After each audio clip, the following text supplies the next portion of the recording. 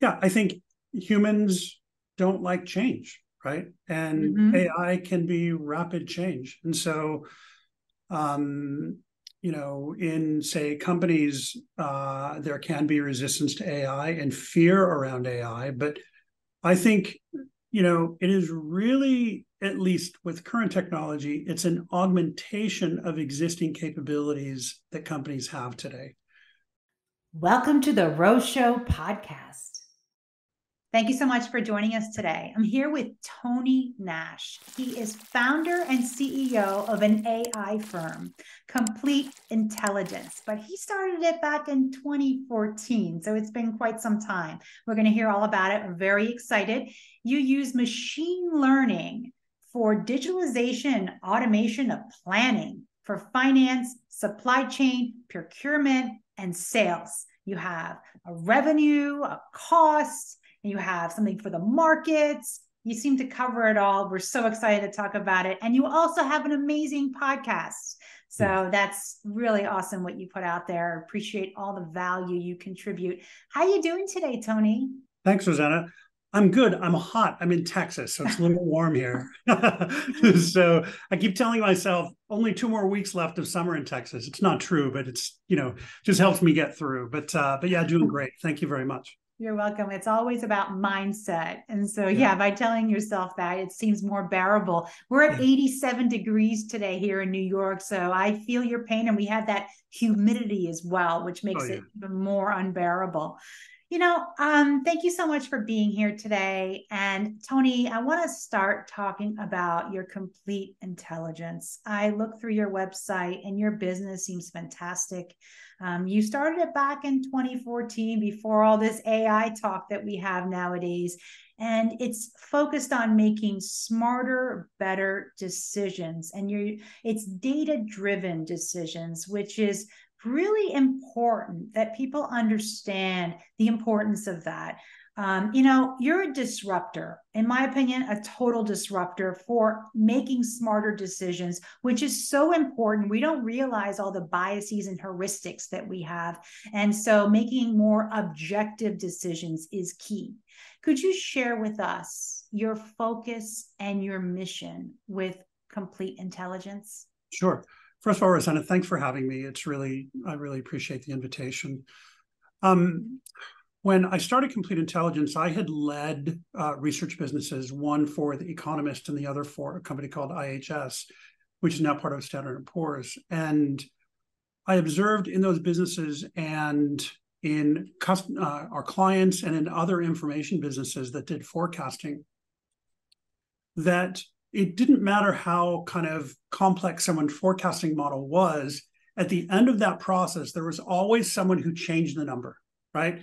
It always just felt a little bit too low or a little bit too high or, whatever. And so at the time, my question was, why have a complex forecasting model if you're just going to manually change it at the end, right? So when I left to start Complete Intelligence, I wanted to start a company that was 100% data driven. You take out the emotion and the friction and all that stuff with, say, market forecasting and say company forecasting, that sort of thing, and really build up a 100% data driven forecast. I did not start Complete Intelligence to be an artificial intelligence company. I started it really with the idea that the world is kind of a number problem. And we can figure out that number problem within tolerances. And so how do we build from the ground up a way to take in as much data as we can, process it, and then put out a numerical answer that makes sense? So we initially started as a consulting firm. I started the company in Singapore. We really did consulting to keep us going for the first few years. And that was interesting. And it really helped me better understand what companies and markets would want. And then we really put together our first product and launched in December of 2019, which was absolutely terrible timing. And so we came out with our first product, which is now called CI Markets, for Complete Intelligence Markets, where we forecast about 1,500 items weekly and monthly.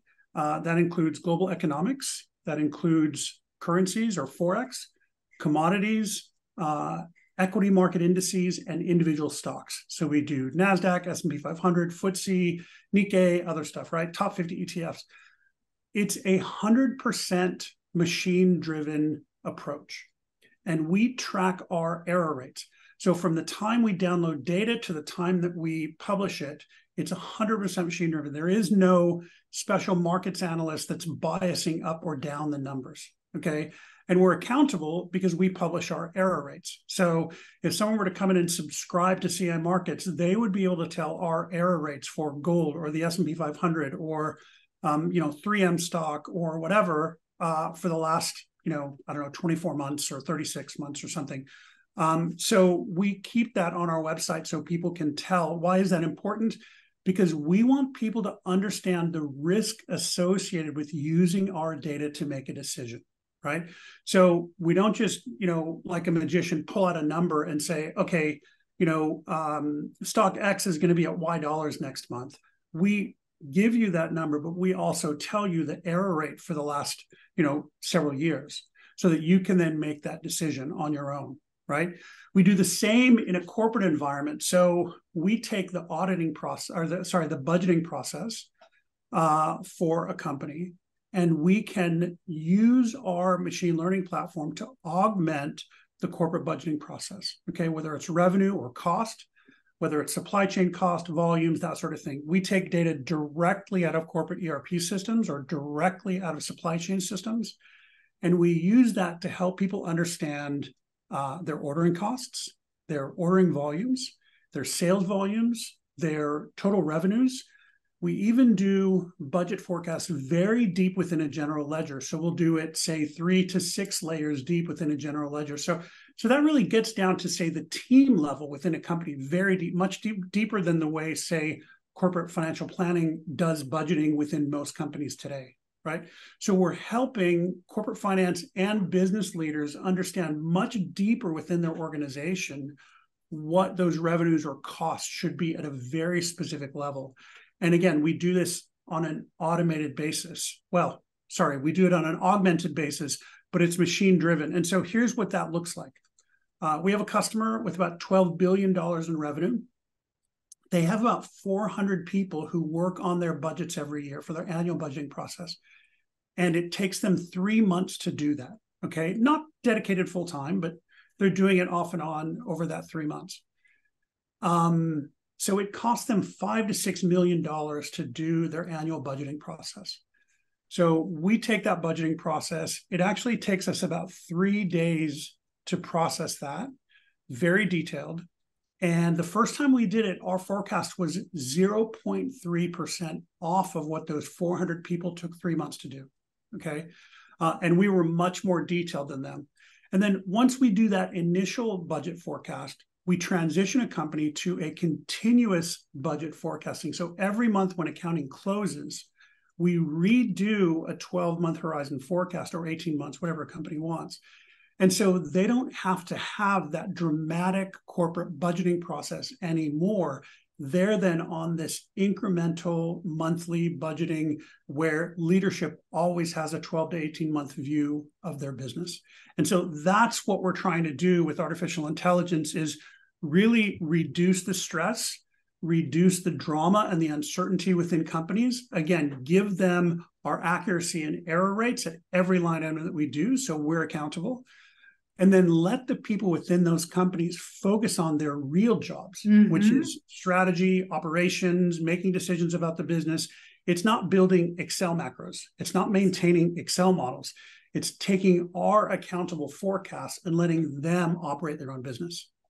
Love that. Oh my God. As you were talking, that's what came to me right away was just that they don't need to focus on these remedial, repetitive, rote tasks. Right. They should be focused on generating creativity, having vision, and elevating the company to new levels. And you've taken, I mean, it's only through automation that this is possible. You're reducing costs, you're reducing the time, and we're in an era of declining productivity across the board. And it's been declining significantly, especially with COVID accelerated. We need new industries. And, through these challenges that we've had, there are plenty of opportunities. And this is the opportunity. Automation is much needed across all business levels, and being in business myself, I see that, and we're utilizing automation is key. Going deeper into the numbers, it's only possible with this machine learning. I mean, like you said, for a human to go through it, it'd take months and so many costs. And we need to lighten the load on these businesses, and their margins are being compressed as well. So we do need to reduce the cost, increase those margins, and we need efficiency and innovation. And that's exactly what you're providing. I love this. And when you said something that was key, it started with demand. It's always about what the customer wants and needs, and you're fulfilling that. And you've evolved through the time, and now it seems that you're utilizing the AI, and it's just amazing. Having data, information is golden to make these decisions. We live in an era of information overload. And so at some point, there's just too much information. And so we need the use of an AI to help sort this data and make sense of it. And so I see how you're utilizing that. And it's just amazing. Could you add to that and that whole process?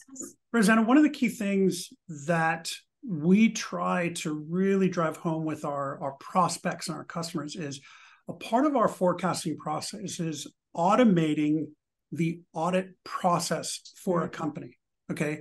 So we talk to a lot of companies who say, hey, yeah, we just need to get our data in order and then we'll engage you to do our stuff. And we say, wait, that's a little bit like making your bed in the hotel room before you leave for the day, right? You don't let the maid do it. You want to do it yourself, right? Yeah. So we automate that auditing process. Then we go back to our customers and say, hey, these are some things you really need to look at, right? And so they don't have to hire a big accounting firm to do it. They don't have to do it internally. We'll tell them exactly what needs attention, and we'll work that out with them before we do our forecast. So we've taken that whole pipeline and really made it very straightforward for people. Whether we're doing the audit or the forecast, we're doing trillions of calculations every time we process data. So it's not possible for a human finance team to do that in Excel. It's just not possible.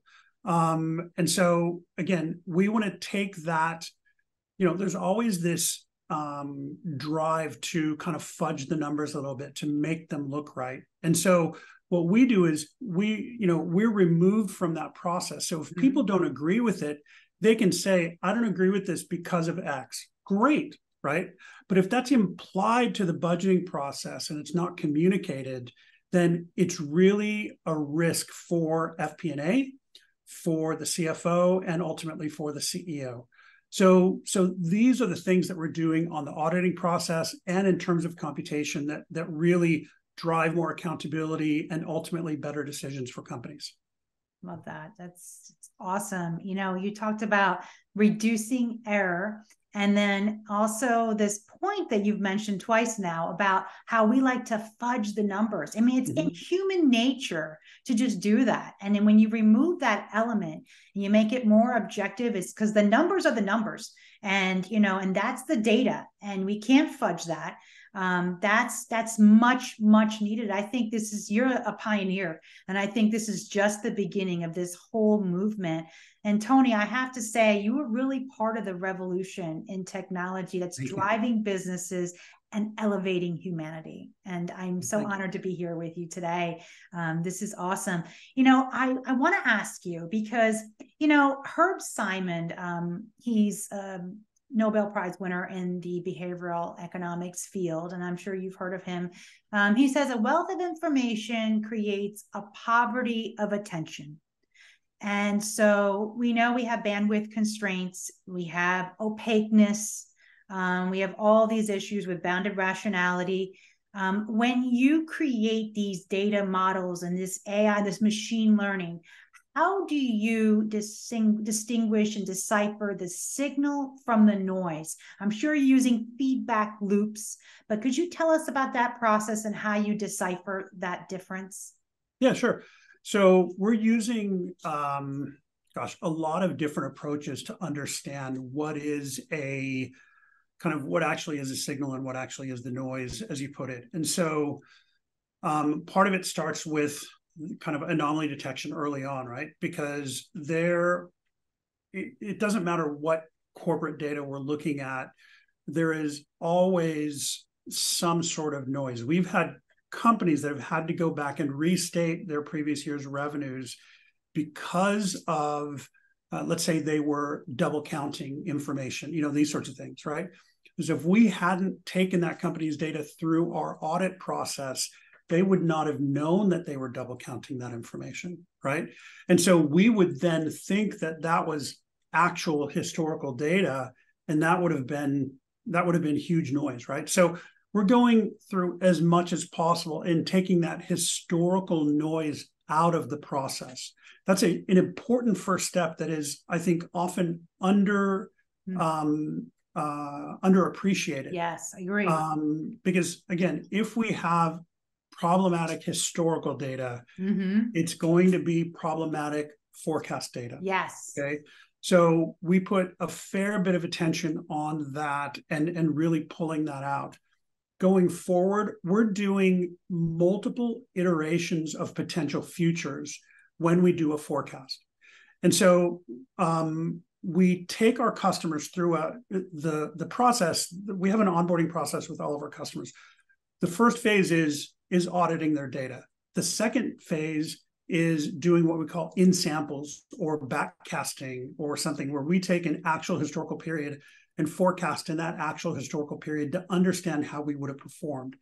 That is another phase of understanding where data could be problematic and noisy, right? So we'll typically do a few different historical periods for a customer so they can, first of all, become accustomed to the error rates that they would see or the accuracy they would see from our output, but also so that we can see if a number is veering off somewhere, why is that happening, right?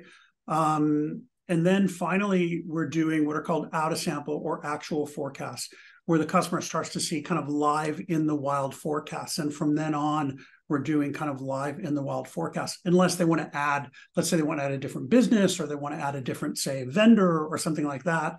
Then we take it through that same process and then add it into whatever we're doing live for them.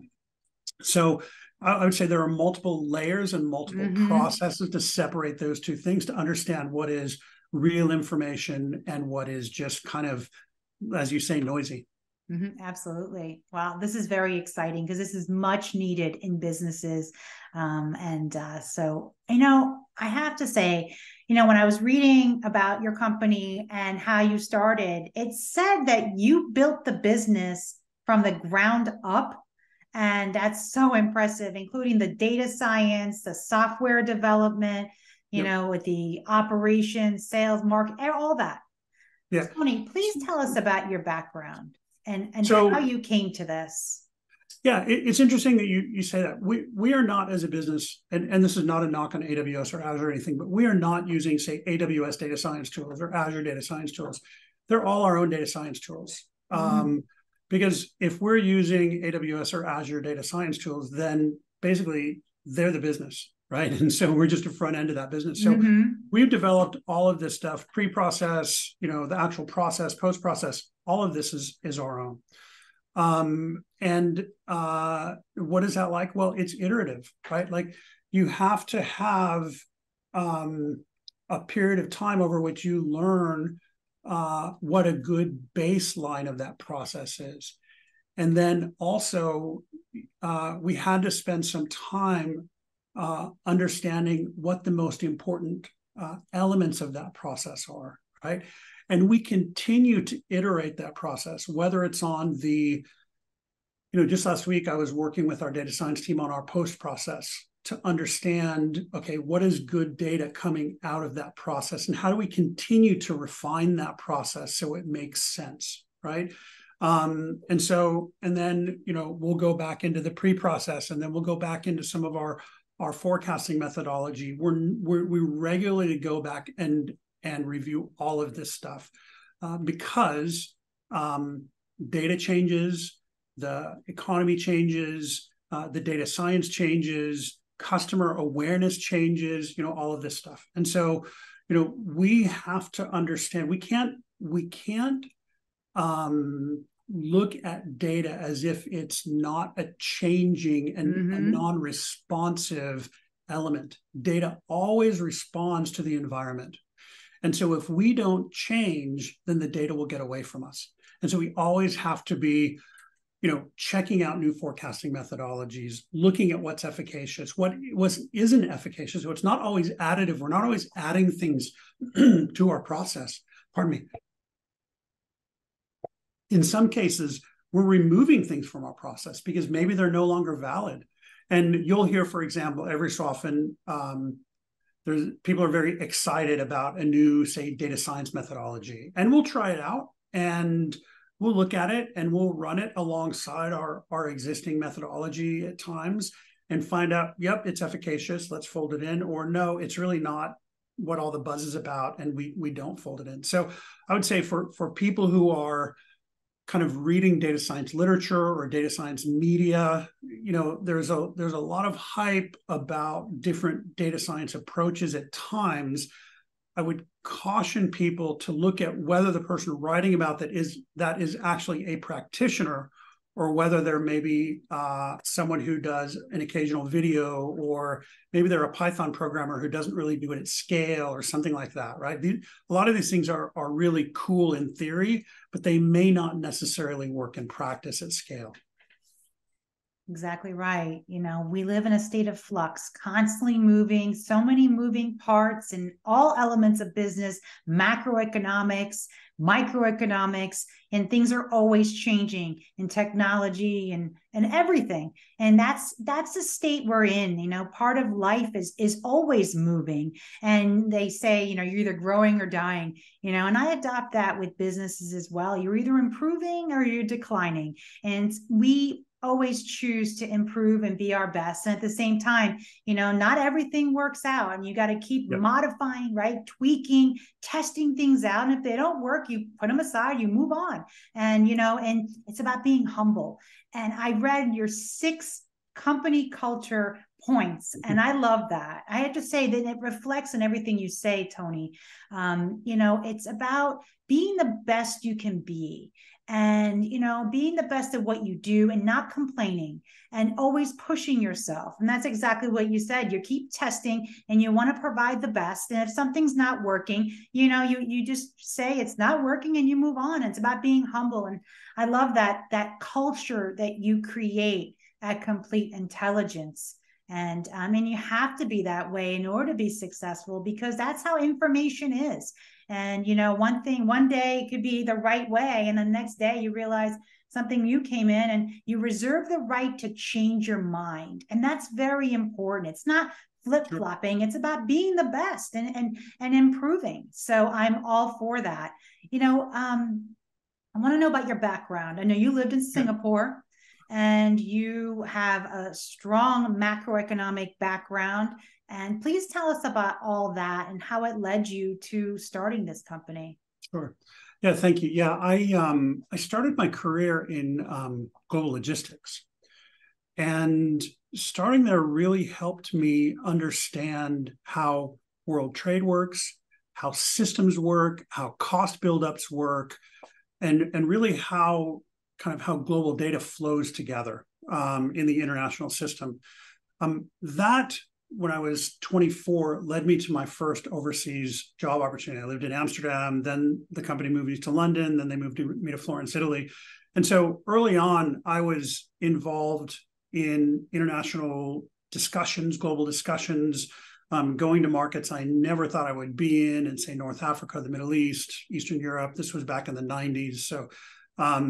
So early on, I was involved in these data-heavy, customer-centric global discussions where things like cost, things like workforce considerations, things like geopolitics had everything to do with what I was doing.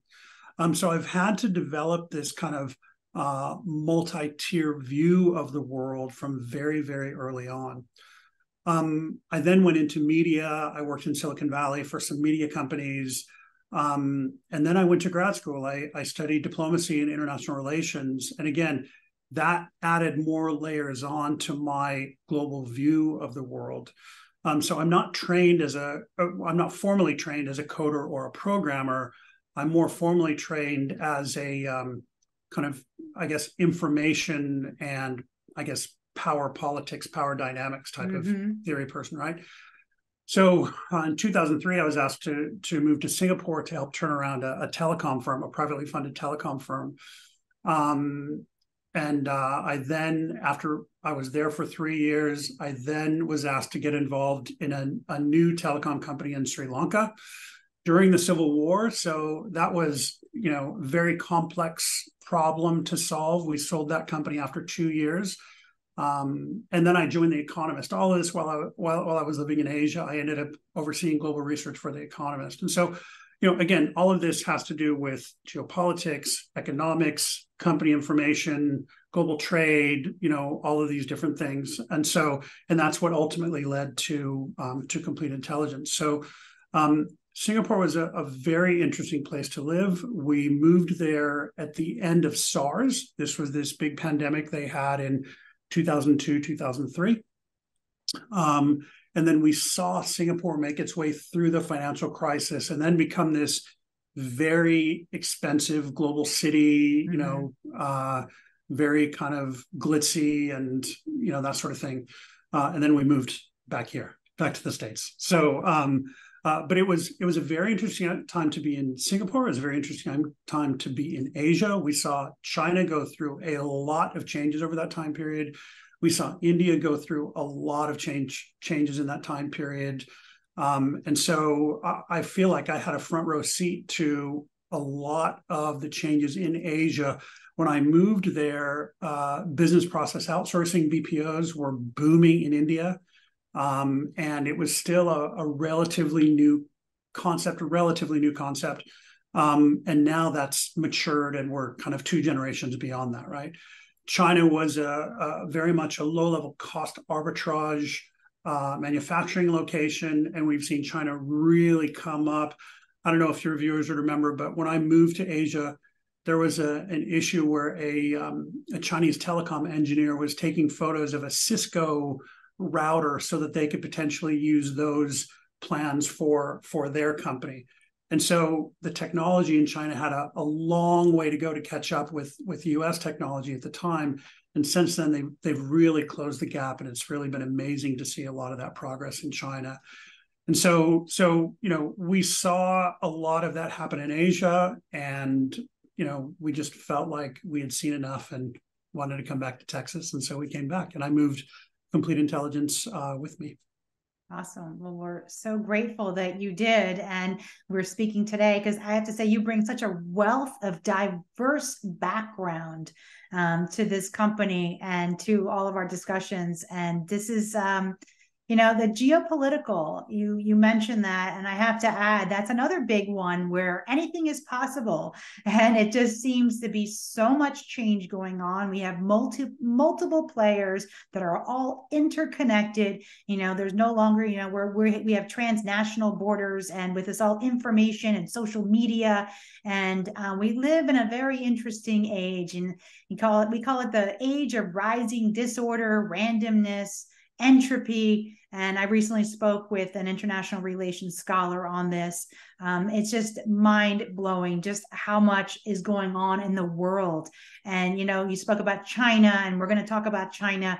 They're geoeconomic competitors with the US. And, like you said, you saw the transformation, how much they've advanced in technology. It's just amazing how far they've come.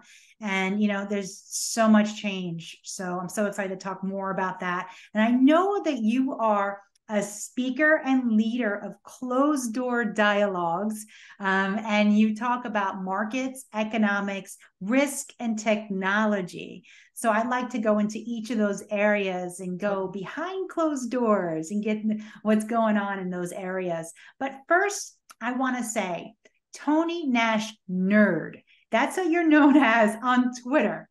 What does that mean? Did you give yourself that name, or are you called a nerd? Are you called? Oh yeah, I absolutely did. I mean, look, I might as well embrace it, right? So it's who I am. It's what I've been my whole life. So I might as well embrace it. And it's good. I think that's my Twitter handle, and it just helps me to really talk about anything nerdy. So it could be tech, it could be geopolitics, it could be coffee, it could be really anything, and I dig into a lot of different things there.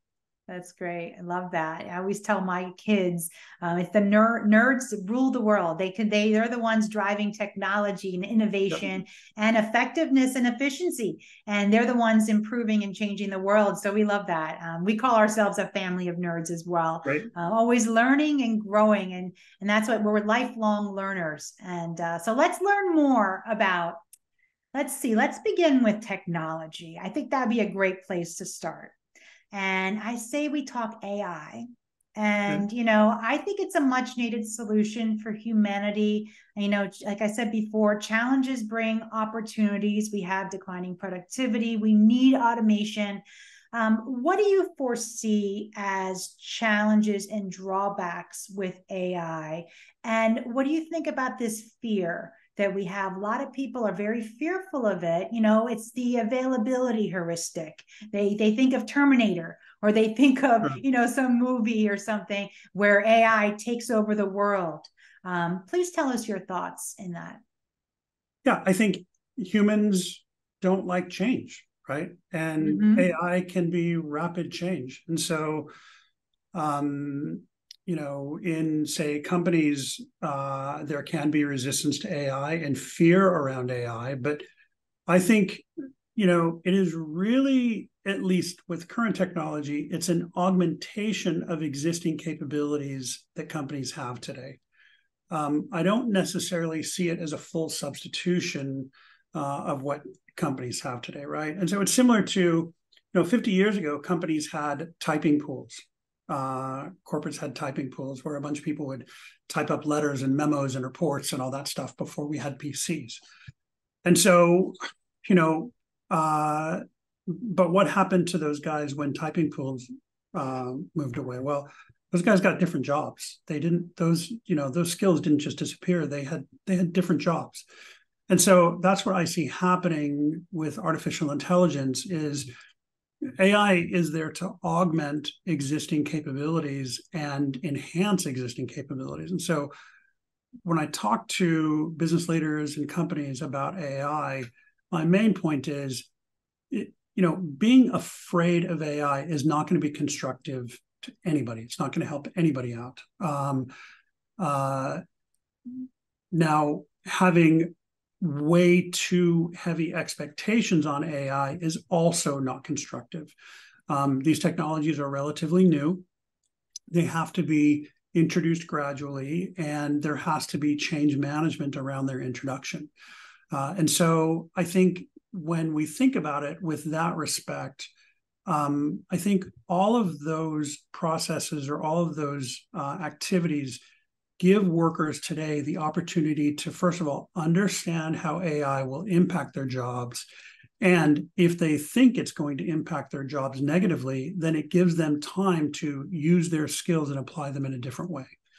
So, I don't necessarily think we are in a fully disruptive AI environment, because there's a difference between artificial intelligence and artificial general intelligence. And so artificial general intelligence is a, say, fully autonomous decision machine. We're not there yet, and we're a long way from being there.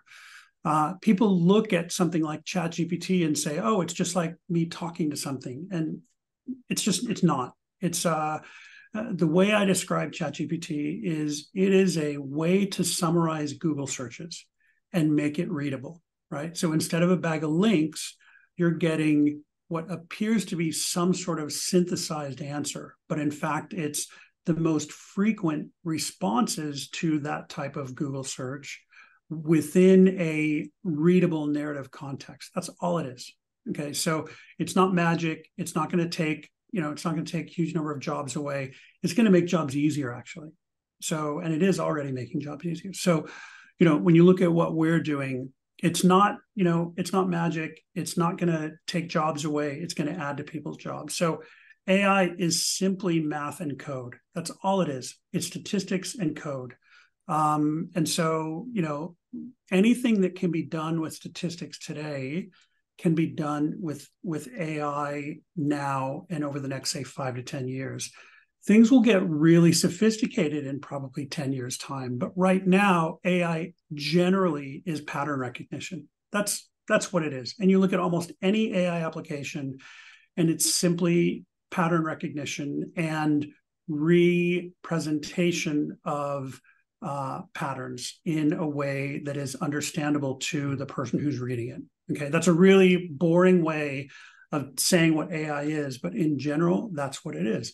When you look at a lot of, say, administrative work today done by humans, some of that is pattern recognition, right? And so in the same way we had a typing pool 50 years ago, we need to take that pattern recognition activity and turn it over to the machines, because they don't get bored, they don't get distracted, they don't feel, political pressure to change numbers in a certain way. So we turn that pattern recognition over to machines so we can do our individual jobs better. Does that make sense? Absolutely. I love that. Pattern recognition is key. And I talk about that with expertise-based intuitive decision-making. And that's something that experts have with vast experience. And they're actually pattern matching, and they're recognizing, they're basically comparing patterns against recognizable prototypes in their heads. And you do that with all of your vast experience that you have with all of this. And, and this is a computer. This is actually the AI is doing that with all these different fields and decisions. And I think that it automates, it makes things seamless, and it reduces error, like you say.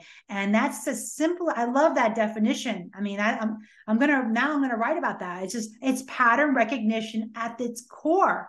And that's when I like to use Bing, and I go on there, and our middle son, he's in computer science, and he's like, Bing is better than ChatGPT with a lot of these things. So I've been using Bing, and I love it. It's basically like, instead of me asking Google, I'm going to Bing, and it's faster.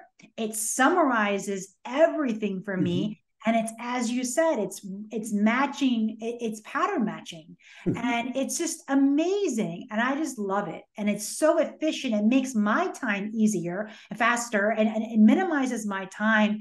Like I was writing something, I had to write something, I need some information about something. And usually it takes hours. You have to go through different sources. Imagine back in the 90s and the 80s, I had to go to the library and, research things. So now I can just ask Bing, for example, a question, and I phrase it properly, and I'm very specific, and I get everything I could want.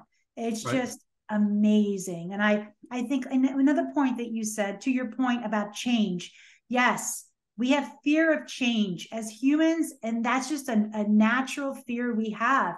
But when we understand that life is change, we're always changing. And whether we like it or not, change is constant. Yep. So just embrace the change. And, I think we should all embrace this AI.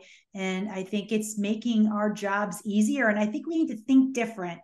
And we just, even though maybe some jobs are being, they say eliminated or something, it's for the best, because now we're able to focus on greater things, creating, elevating our businesses and humanity to new levels, instead of being bogged down with, auditing and data, and all kinds of, compiling of data and information. So excellent points there. Thank you so much. Now, I want to ask you, are we just at the beginning of this AI revolution? I call it a revolution because I think it's like an industrial revolution. And this is just a new level. Are we just at the beginning? And you said 10 years before we see major changes. What do you foresee in this timeline of AI for, let's say, the next 10, 20 years? Yeah, so I think, yes, we're kind of at the beginning. I would say advanced beginning, but we're at the beginning. I think what we're going to have is probably another 2 to 3 years of excitement over AI. I think inevitably we'll have some very high visibility projects that will fail. and it will cause corporate skepticism toward AI generally. This is probably 2 to 3 years out. And you'll probably have a few years of real skepticism. Now, I think generally a lot of that hype is done by consulting firms who are, really looking to build out long-term projects with big corporates. And so I think in 2 to 3 years, as you have some colossal flops with corporates, I think corporates will then realize that they shouldn't necessarily go to consulting firms to develop their AI. They need to go to technology firms to develop their AI and have consulting firms manage the change management process. So there is a role for consulting firms. It's just not in developing technology. So, there will be, again, I think a series of colossal flops where companies have spent tens of millions of dollars on, AI when it's not really AI. And so there will be a pullback for a few years.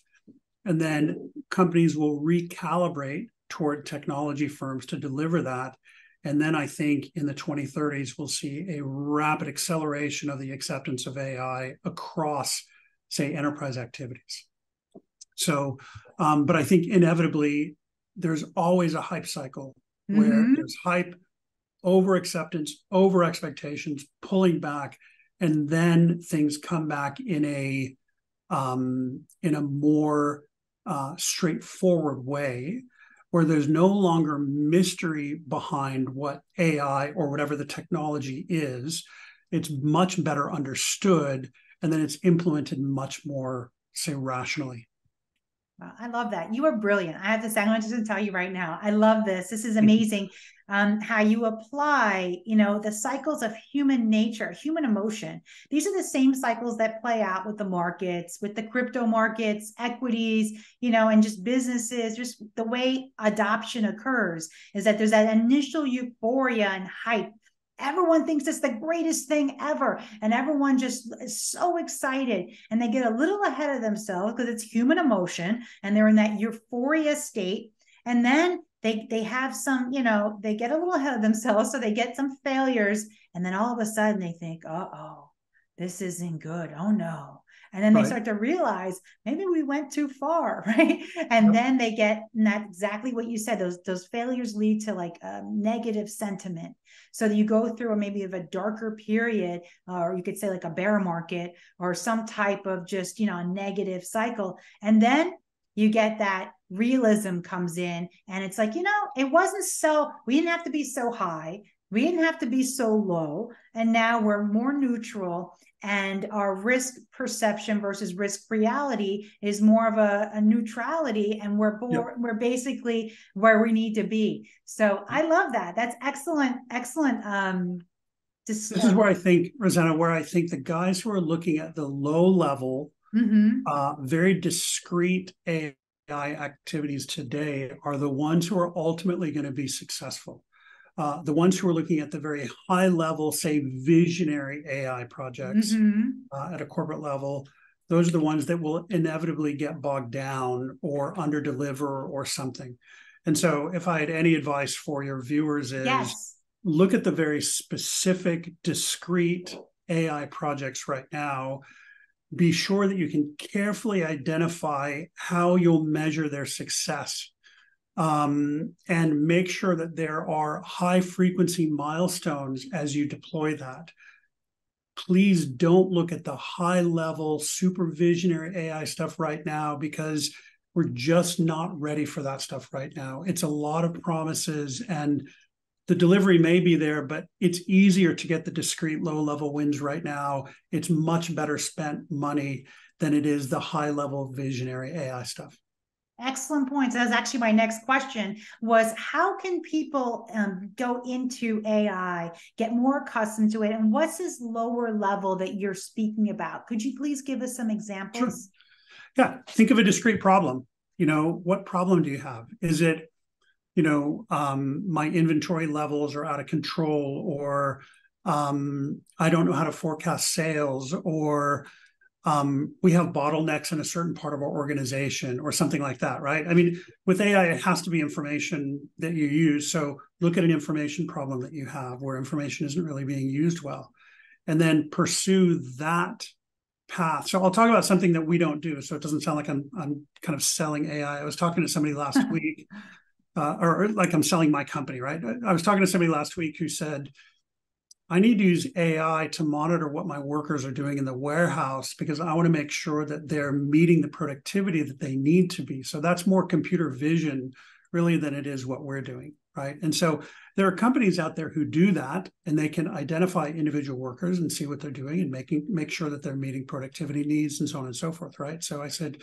you may want to check out, this company or that company to pursue that. So this executive is not looking at a huge visionary AI deployment. He has a very discrete problem that he wants to solve. He knows what success looks like. He just needs to find the vehicle to bring him that success, right? So for us, with respect to complete intelligence, for example, many of the manufacturing companies that we talk to, their error rates to forecast their materials for manufacturing are often 40% or more. Agree. Okay? Now, people who aren't in manufacturing will hear that and go, that's crazy. But we have a manufacturing company. I agree. Right. And so people who understand manufacturing know that that's true. And we have a customer, major company in healthcare, hundreds of billions of dollars a year. Their average error rate for forecasting their materials is around 20%. Okay. Now, again, this is a huge company. 20% is better than average, but it's still 20%. When we applied our process to their problem, the average error was around 2%. Ooh, okay. Wow. So using our process, it's tens of billions of dollars of difference for them in using our process, right? So, you take the average in manufacturing of say 40% error. This company had 20% error, and then they work with us and they have a 2% error. And so it's massive orders of magnitude difference when people look at, they had a problem with cost of their ordered goods, right? It was all over the place. They knew it was bad. And so we help them solve that discrete problem, and it's very successful. Wow, I love that. I agree with you completely. In the manufacturing process with supply chain management, there are a lot of mismatches, a lot of inefficiencies, which cause that higher error rate. I want to ask you two questions, but let's start with what causes, from what you're seeing from CI, complete intelligence, what are you seeing causes these high error rates in manufacturing that exceed 40%? I think a lot of it is, well, part of it is the approach they take to forecasting their cost expectations. So I think there are a lot of, say, legacy ways of doing that are maybe a moving average or something fairly straightforward, which intuitively makes sense. Or oftentimes we have people who say the price of X is linked to a certain index, right? And there's an assumption that the cost of that item is always linked to a certain index. So in that assumption, there are 2 points of potential failure. The first one is that X is somehow correlated to that index. The second is that their forecast for that index is correct, right?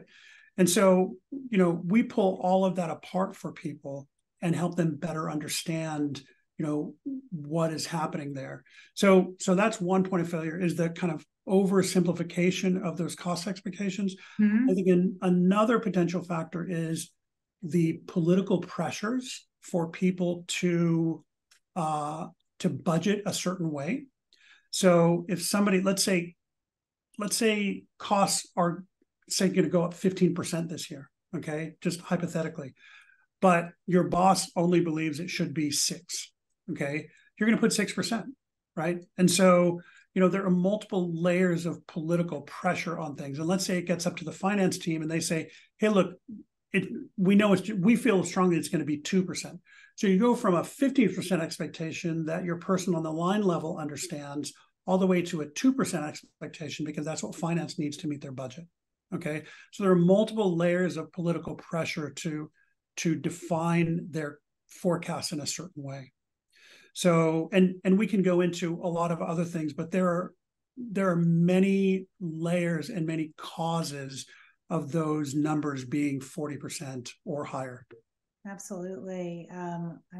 Thank you for mentioning those points. I agree. The oversimplification is key. With manufacturing, there's just so many different elements vertically.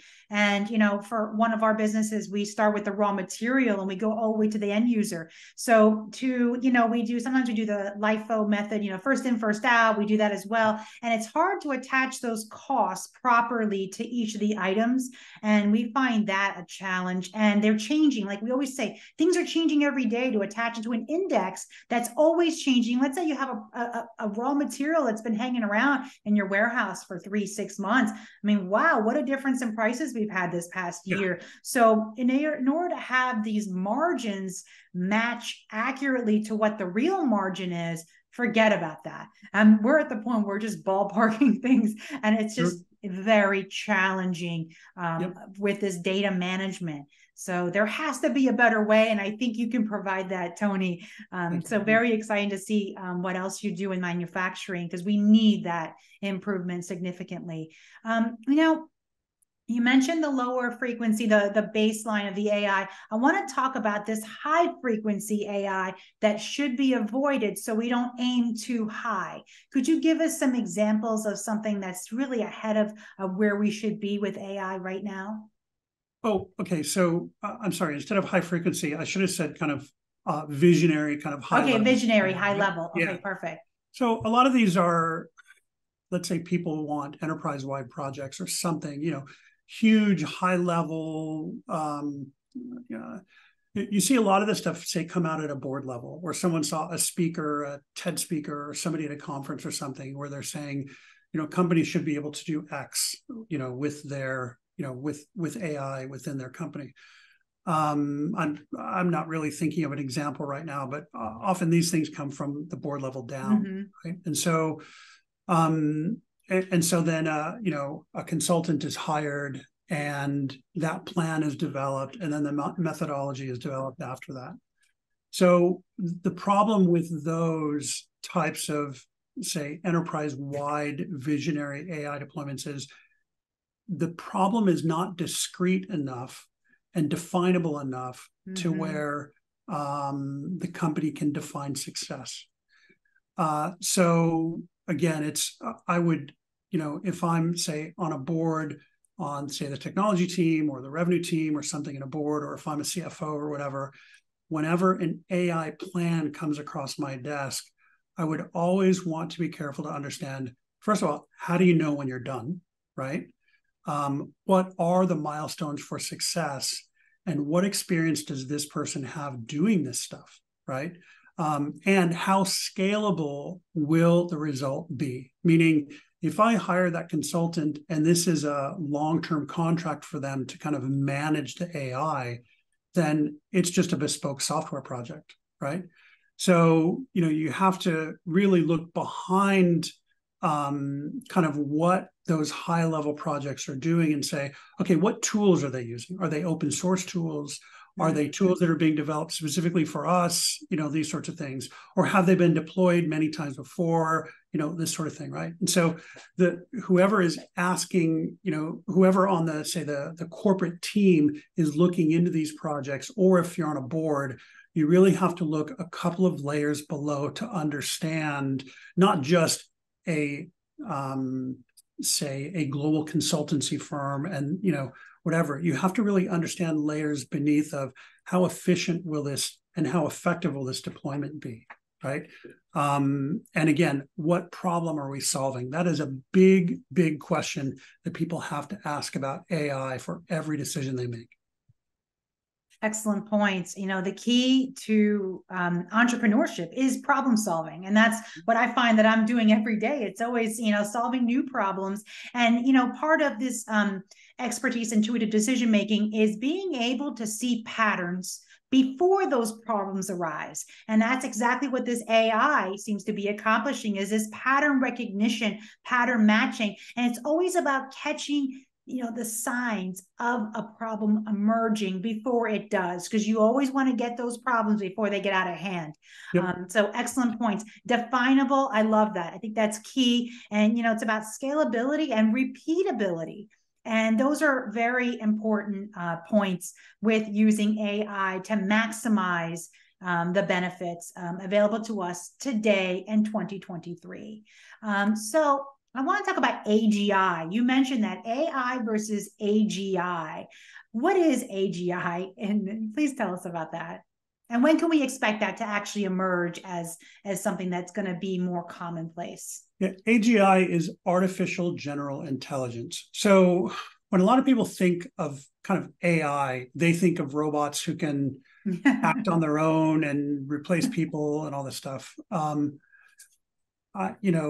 think that is probably at least 15 or 20 years away.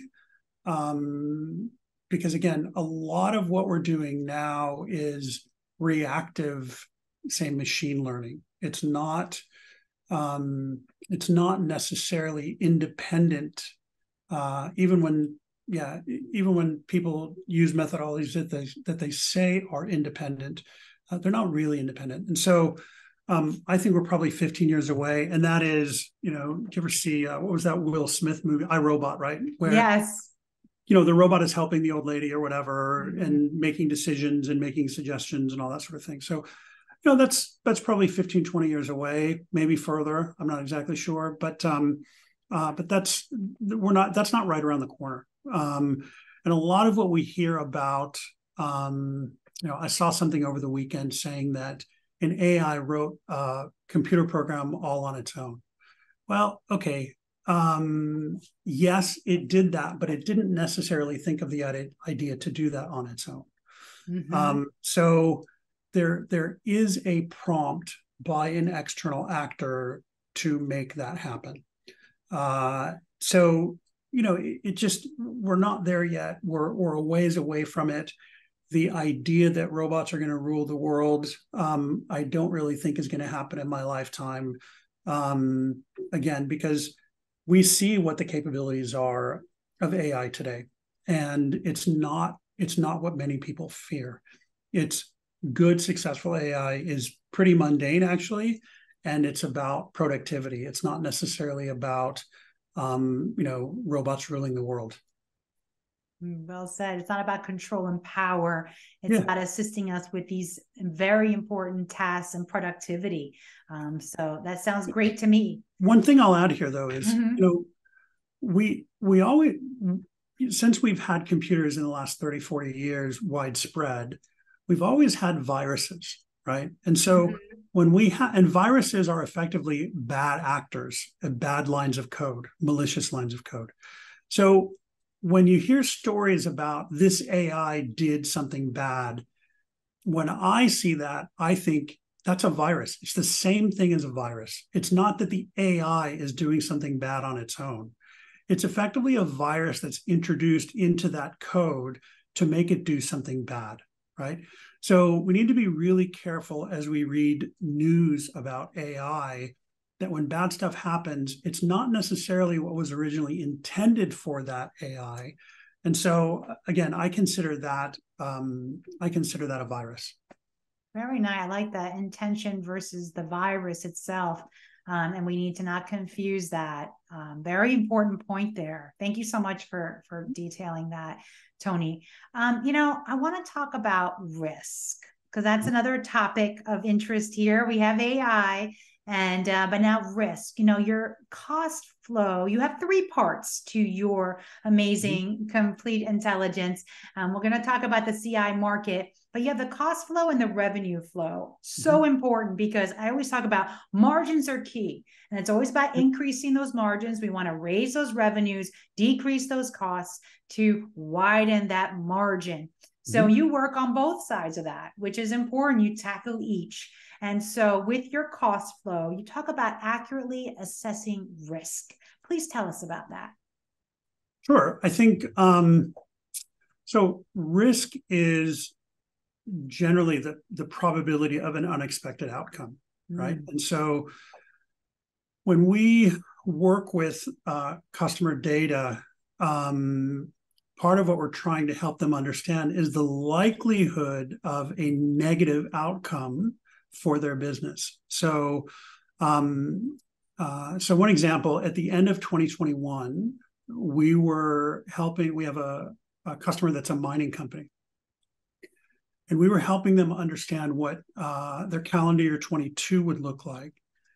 And we said, hey, you need to be really careful because you're likely to see a 30% decline in revenues in Q2 of 22. And they said, nah, we're just coming off of a record year. It's going to be fine. You guys don't know what you're talking about. And that's fine. We see that on a regular basis where people kind of doubt our outcome, and that's okay. And so we, kept working with them, and lo and behold, end of Q2, their revenue declined by 40%. Okay. So we flagged that 6 months ahead of time for them. And that was a very transparent risk from our part, given what we were seeing kind of in their market. And not what we as people were seeing, it's what our machines were seeing in their market, right? And so that same customer in September received an acquisition offer. And they initially rebuffed it and said, no, not enough money. We've got a growing business. It's not going to work for us. As we were working with them and reiterating their forecasts each month, we said, hey guys, I'm not sure if you have seen this, but we expect 2023 to be a worse year for you than 2022 was. And they saw that, they took it to their executive committee and their board, and then they accepted a second offer from that potential buyer because they realized that we were, really accurate in terms of the risk associated with their business. And they were worried that 23 was going to be worse than 22. So they took that buyout offer based on partly, not fully, but partly based on things that we were telling them, right? So it's possible to identify those risks. Although we didn't predict a 40% decline, we predicted a large magnitude of decline for their business.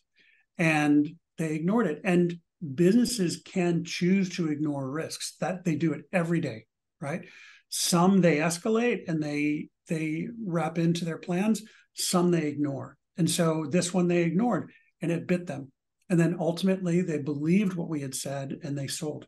So that's just one example of how people can identify risks with our process. We do costs, we do volumes, we do revenues and transactions, all that stuff. So there have been times where we worked with a chemical company, and through our work we were forecasting the unit price for them, and we had discovered that they were undercharging by probably 80% for the unit price of their good. They ended up raising their price by 50%. And none of their clients complained at all. Their clients knew they were getting a heck of a deal. And so they raised their prices by 50%, and the market completely absorbed it. This was 3 years ago. So this was before all of the inflation right now. So, and that company, partly because they successfully raised their company by 50%, they sold as well. They were a publicly traded company as well, and they sold as well. Again, partly because of the things that we spot in their market, some of its risk and some of its opportunity. Wow. Excellent examples there. We have a risk management is always number one, whether it's in business, investing, in life. We're always calculating our risks, and, we're trying to make the smart decisions based on properly calculating those risks. And we have that issue I mentioned earlier was there's a disparity between the perceived risk and the actual risk. And, we try to neutralize that and try to bring those together. So we need to properly calibrate. And, it has to do with framing as well. when we come from a position of fear or losses, we tend to take more risk. We're risk seeking. While if we come from a position of strength, we tend to be, more risk averse. So in order to make better, smarter decisions, it's so important to have that proper calibration of risk. And so you pointed out some very important points there. We want to reduce that margin of error, that like standard deviation, and just to like, I love how you explain risk. It's about the other things that can happen. And so what are some factors that you use to identify risk? Let's say in that example you gave us, what are some signals that you receive that identify higher risk for that company? Yeah, it's interesting. Part of it is the volatility within the data itself. Oh, yeah. So how volatile are those numbers, and how do they react with other factors within their market or even outside of their market? And then we look at the cyclical nature of those numbers. How do they act in the short term? How do they act in the long term? So again, we're looking at, say, univariate activities, meaning the data on its own. We're looking at multivariate activities, meaning how does it interact with other data, okay? And then we're looking at other types of kind of long and short-term overlaps and other things in that process. So there are multiple layers of, and I keep saying that word layers, but there are multiple phases and layers within what we're looking at to understand how data should behave. And another example, we were one of our customers at the end of 2019. We were looking at some of their costs from goods that they bought in Asia. Mm. And at the end of December 2019, we told them that their cost for a certain good would rise by 5 times by May of 2019. Of 2020. So by May of 2020, the price of those goods would rise by 5 times. They saw it. They thought it was crazy. They ignored it. And by April or May, I can't remember which month, the price of those goods rose by 7 times. Okay. So that's a very strange multiple rise for any number. Okay. But with the process that we have, we looked that over through numerous lenses to understand whether that was accurate or not. And they chose not to prioritize that risk. And that's fine. Again, we back this up with a lot of different statistics and processes and that sort of thing. And we can say, look, this is the likely outcome, and here's the probability of it happening, that sort of thing. And so when you're predicting risk, you have to identify a time frame. Okay.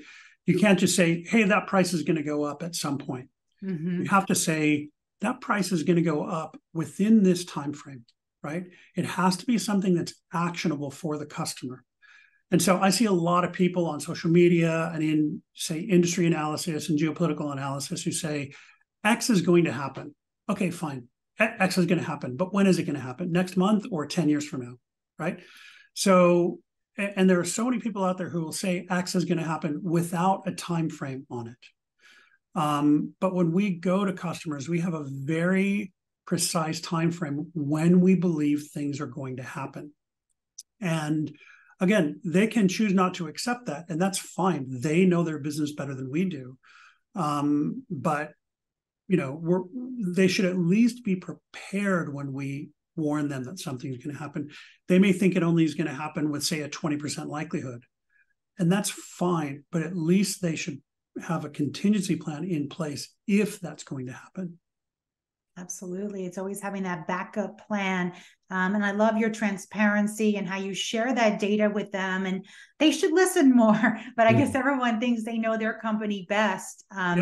And, it's always about risk-adjusted returns. And I think, as novice traders and investors, like 2020 brought a lot of new investors, and they seem to not account for that. But I always tell people it's always risk management first. at first, and knowing your risk. So we have to properly assess that risk. And it's just amazing how you're able to forecast these expenses. And like you said, time frame is key. Absolutely. It's always about time frame and risk adjusted returns. So I think we can talk about another favorite topic here, economics, macroeconomics. And, we talk about there's so much change, and there's so much change in the economic world, globally, domestically.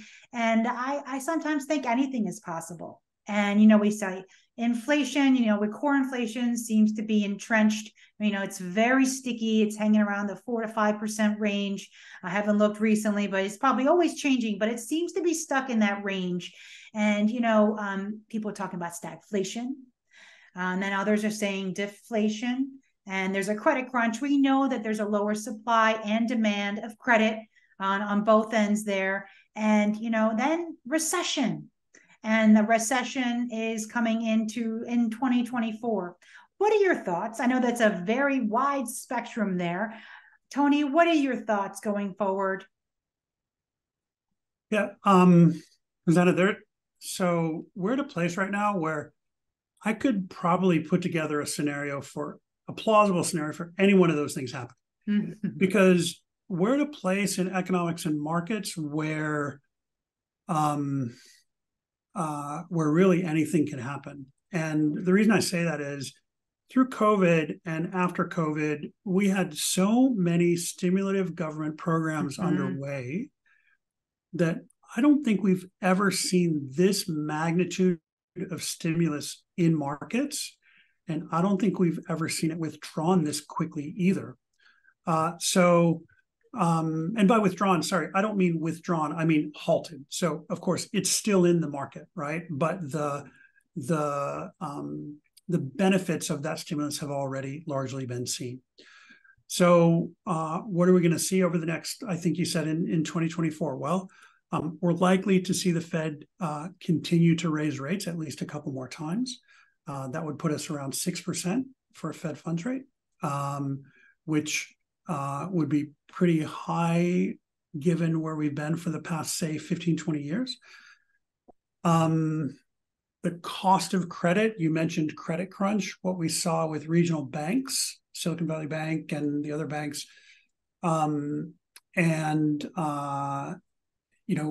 what is happening with the credit crunch will impact small and medium-sized businesses more than it will impact large businesses. So, that is a real danger for things like job creation, for, company creation, for, other factors that we just kind of take for granted. So high interest rates coupled with the credit crunch, I think we will not necessarily see the results of that for probably 4 or 5 months, something like that. But ultimately it will have an impact on the U.S. economy and other economies, of course.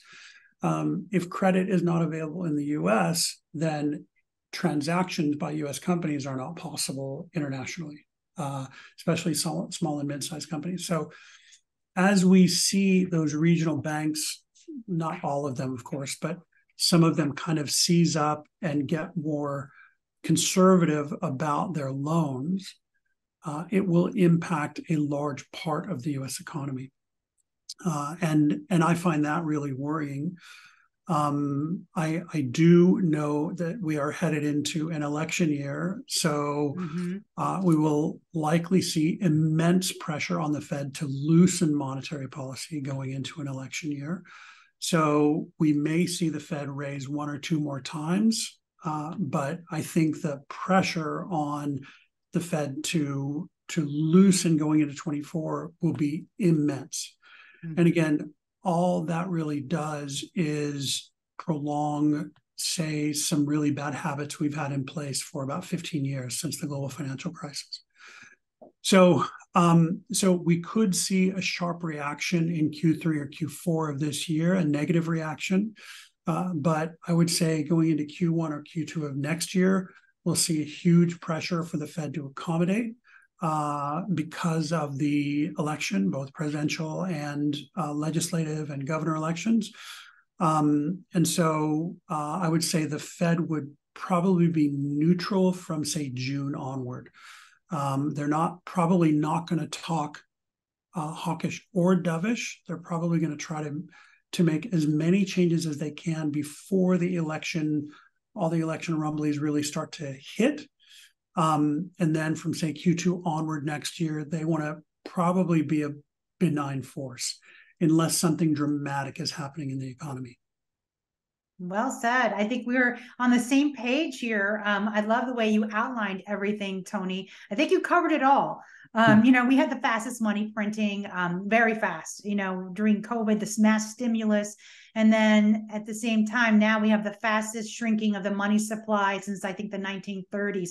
So it's like we had a whiplash. And then we have higher for longer, higher rates. I think it's like the fastest in a very long time. How about that one? And maybe since I don't know, whatever the fastest raising in rates, we went from like I think we went up 5%, 50 base. I mean, insane, 500 basis points in a year or so. And it's just, it's just crazy. And then you have the unrealized losses for banks, and we had that banking crisis, which I don't think it's over yet. It's about liquidity issues. We don't have the credit issues of 2008, but it could lead to that. Commercial real estate's a big challenge. There's shorter term loans. We have vacancies.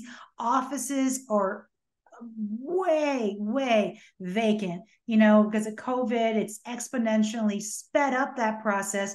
And I always talk about, even if you're locked in at low rates, if you don't have that cash flow to meet that debt service, how are you going to hold on to those properties? Then you have Airbnb homes that are becoming vacant now. How long can they sustain those homes until they start flooding the market as well? So even though people are locked in and they say, the Fed trapped people in their homes, we have lower inventory, but that can change quickly, right? Data changes quickly.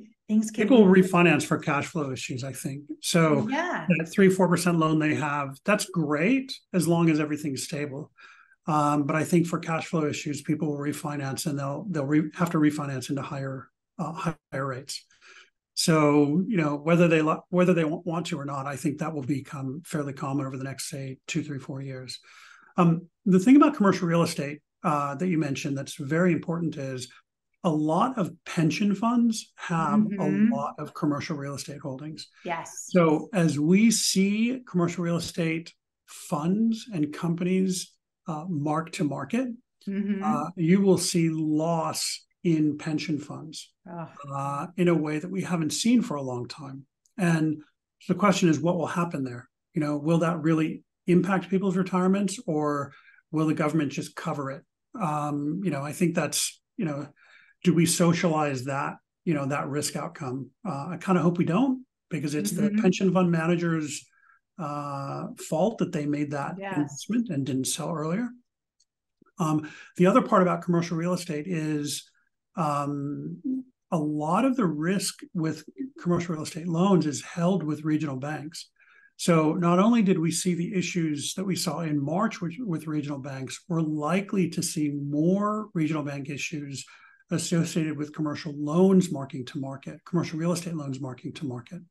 And at the same time, we have a lot of commercial loans, not commercial real estate, but corporate loans that come due next year. I can't remember the number. It's trillions of dollars. And so they will reprice in new interest rates. So if they don't pay them off in the lower interest rates, then the carrying cost of those loans for companies rises dramatically.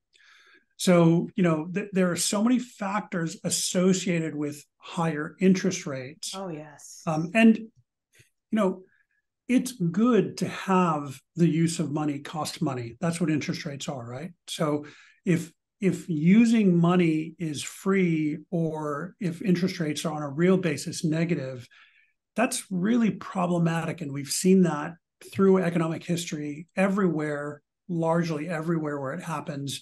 It inevitably becomes a problem. There have been some moments where it wasn't, but they were brief. So having interest rates, real interest rates, be positive is a good thing for the economy. It will help raise savings rates because people will be incentivized to save rather than speculate. And so all of that is good. And the normalization of the economy with higher rates is a good thing in the long term. It's just likely to be pretty painful in the short term. Absolutely. It's the digestion of all that that's going to be very painful, and it will take time to work through. I mean, the ZIRP, in my opinion, was not a good idea. I mean, that's what we're in the banking crisis is a symptom of all the negative rates and all that free money that was, given out. And, now excellent point about pension funds. I mean, you don't know what's going to happen there, but it just shows the widespread things that can occur. It's not just centralized with commercial real estate. So people say, oh, I'm not a commercial real estate investor, so it's not a big deal. But it is a big deal because it's widespread across many different funds and many different industries. Regional banks, excellent point. I think that the process continues with less banks, more branches. Smaller banks, they have, they're more sensitive. They have liquidity issues, and these commercial real estate loans are centered around these regional banks. And I remember when I was in commercial real estate, I was a broker and owner of a firm. I used to always go to the regional banks for my customers' loans. It was always the local banks. It wasn't a Bank of America or Chase. And right. So, yes, I mean, it's always the regional banks that have those loans. So that's another concern. And, and you also mentioned, excellent point, and I talk about this often, small businesses are more sensitive to all these margins being compressed, higher costs of debt and capital, and it takes time to work through the system. And we're getting new refis coming through. So I think these higher rates are probably going to last much longer. I'm not certain we're going to go much higher, but I think we're going to last longer. And like you said, I think it's healthier. I mean, we want to have some return on our savings. It's important that we have some type of return. At that point where it was just growth. We had to keep investing the money in order to make some kind of return. Now it's a different mindset. So I hope people don't fall for the recency bias. These are different times. I think this is a new regime that we're in, or actually just returning back to a different time period, because we live in cycles and these cycles repeat, and it's human emotion based. So I think we are in a different time than we've been the past 15 years. And so we need to think differently. We also have mass government spending. It's still continuing. So this contraction that we're experiencing is really going to be felt mostly on the private sector, and it's going to be painful. So it's going to be challenging times. And, inflation works both ways. We had margins compressed. We had higher costs of goods sold, higher operating expenses, new fees. We have new fees here in New York, the IAS surcharge, and that's something, an employment fee that we had.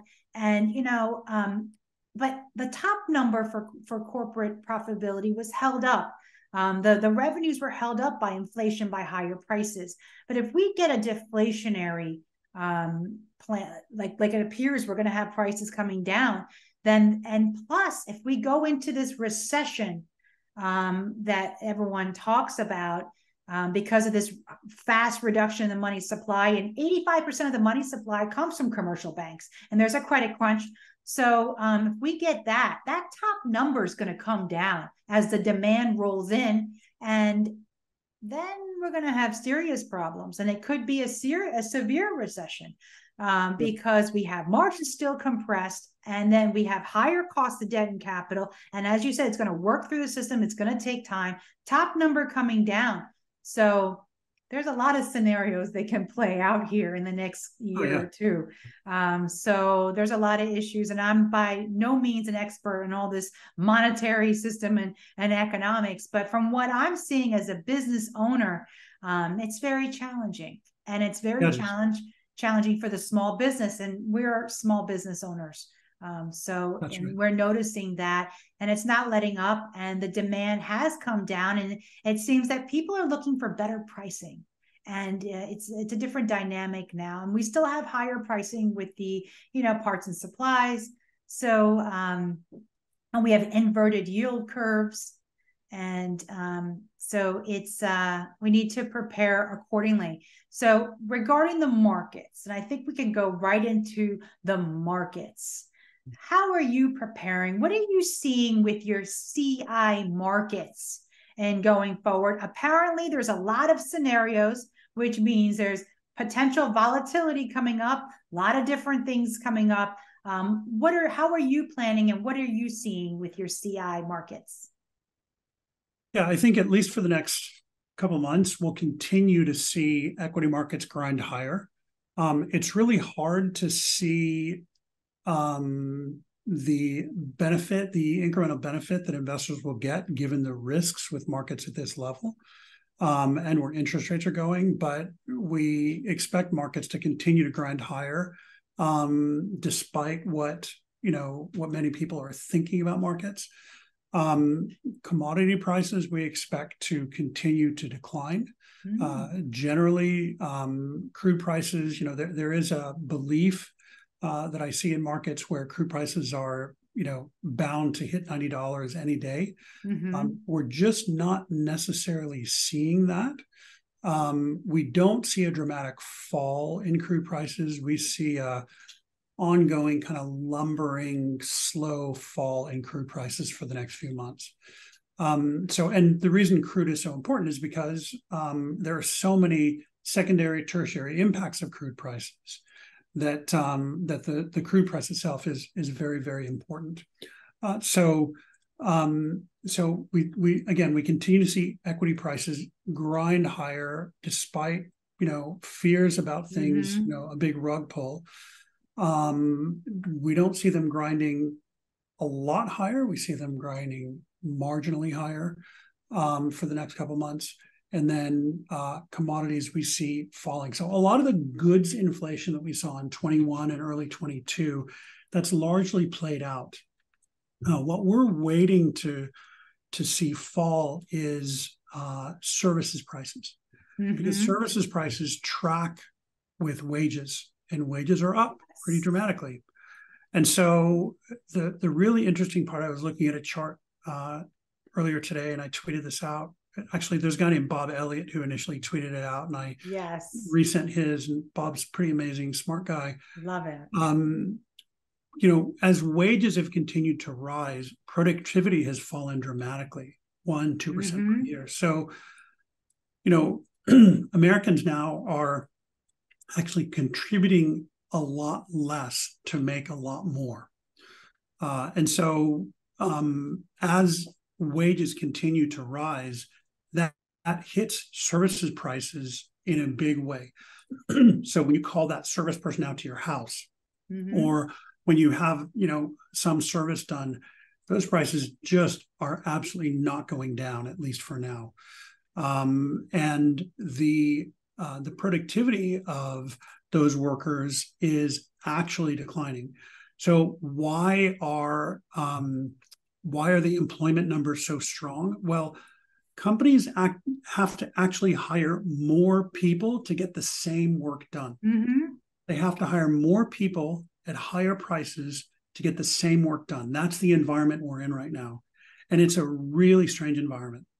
So until we start to see productivity kick up, we're going to be in this cycle where the employment numbers themselves look good, and wages continue to rise because nominal prices are continuing to rise, but productivity will continue to crater because workers just are not incentivized to really do all that much. So, or work all that hard. Their workers are incentivized to do, just what they have to. And what we have seen with kind of the, I guess, permanency or semi-permanency of work from home is a lot of people are taking on two jobs. So they'll have an official job with a company, and then they'll have an unofficial job doing something else. And this is very widespread. And so that primary job that they have, where let's say they get their health benefits, they're not necessarily putting in 100%, which is what they would have done, say, 4 or 5 years ago before COVID. Now they've got their side hustle, which is not an insignificant amount of their time, where they're doing their salary job at an inflated wage, and then they're doing their side job, which is still pretty lucrative. So this is a problem that we're seeing that's spurred from work from home, where companies can't really observe people because they're not in the office, and they feel awkward about observing them at home. And so workers, because of the opportunity, they've taken on more than one job. I love this discussion. You expose the reality and the truth of what's going on. And I've been talking about this for a while. There's just a declining productivity across the board. There's a mismatch between the employer and the employee and the expectations on both sides. Yep. And we've seen that for a while. COVID really changed the worker and their expectations. And I'm in the camp that because I have stay-at-home workers. I still have them. They don't want to come back to the office. One of them's actually moved away from here. And I've seen over time, as they stay away from the office, their productivity declines. They're out of touch and they're just not producing the same. We've had to limit some of their hours. I hope they're not watching right now, but it's okay. It's okay. They know. It's just changed. And so our expectations have changed too. And, we had to pay them higher. There were higher wages. And now as prices come down, we want to lower the prices, but how do you lower their wages? It's a very challenging dynamic. And I call it a dilution of value. And we just have less value across the board. For our inputs, we're getting less output. Yep. And it's very concerning. And I often say, is AI the solution? Is automation what's going to save us at this point? And, you mentioned Bob Elliott, and he was on the show recently. He actually was on twice. Excellent. I love his input. He's a great guy. Excellent really guy. So smart. And he said that we are in an income-driven growth cycle. And I agree completely. Sure. Services are a function of labor and employment. And as we have this wage growth and occurring, it keeps fueling that demand. And it's not necessarily a spiral, a price spiral. It's more of it maintains it. And so we have these services inflation maintained because of these wages. And, people have multiple jobs now. And it's just, like I said, a dilution of value, and something needs to change. And I'm hoping that automation is the answer. And, I want to ask about blockchain. I want to talk about different asset classes and Bitcoin and crypto. What are your thoughts about that being a global reserve asset and helping with automation with the blockchain? Yeah, it's really hard for me to take, and I mean, any knock on anybody, but because crypto specifically has been such a speculative asset, it's really hard for me to take it seriously. Some of that is price discovery, which is normal, but a lot of that is opportunism. And I don't think we're at a point with crypto yet to where it's a currency. Crypto is an asset. It's a speculative asset. So when we get to the point where the transaction costs are low enough to where we can use it every day, then it becomes a currency. But if people want to use an alternate currency, there are, 80 other currencies in the world that people can use, right? You don't have to make one up. So, so until we really start to see the transaction costs of that currency decline, then we won't see it used as a currency. A kind of analogy I use is the euro area. Okay, so the euro was created because every country in Europe had its own currency, and it was created largely, at least at the time, they said, because of the transaction costs of doing cross-border commercial transactions within the Eurozone. So it added, 5% to the cost or something like that of doing, say, a transaction between Germany and France, something like that, right? So they created a single currency zone to reduce those transaction costs. And was it worthwhile? Probably. It seems like it's, at least there were short-term gains based on reducing those transaction costs. And, it's a long discussion as to whether or not the euro is well governed. But with crypto itself, we have so many different cryptocurrencies out there. And I say currencies kind of not necessarily seriously, but the transaction costs of those currencies are very high. So it's really hard for me to take them seriously as a currency. It's easy to see anything as an asset. Anything that can be traded is an asset. So do people see crypto as a store of value? Yeah, sure. That's fine. So is a Beanie Baby or whatever, right? And so, people will put money there in hopes that it appreciates. And so that's an asset. So I don't know that we're at a point where crypto is really all that usable. And I know people are probably going to hate me for saying that, but I just don't think we're there yet. We may be in 5 or 10 years. We may never be there. I don't know. But I can't really take that seriously until we have lower transaction costs and more predictability around what that currency is valued at. Right. So you look at currencies like the Turkish lira, there's almost no predictability around what the Turkish lira is going to do. Right. So who transacts in the Turkish lira? Nobody who doesn't have to. Right. It's just not a good store of value. And so, I think looking at crypto, unless you want to go on a ride, and hugely volatile ride, it's probably, at least from my perspective, it's not something I would put money in. I did put money in Dogecoin. I made, 15 times my money in Dogecoin. Wow. It wasn't a lot of money, but I got in and then I got out. And I think I still have like $20 worth of Dogecoin or something like that. But I just wanted to see what that was all about. And I got in and I got out, and I haven't acquired anymore. And I have just a de minimis amount in there, just so that it makes me pay attention to where that price is. Right.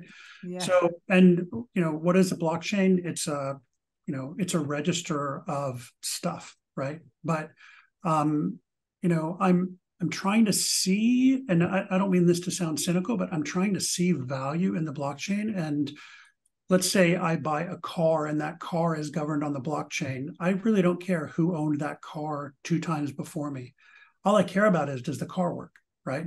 So, it's, I can get information about that car, but, who owned it doesn't matter to me, right? What they did with it, as long as they didn't damage it, I don't care, right? And so I'm having a lot of trouble understanding value on the blockchain. But I'm sure there are plenty of, people who have concerns. And I'll be honest, Rosanna, I really don't want to hear them. I've had a lot of people tell me about them over the years, and it's interesting and novel, but I'm not sure it's all that valuable right now.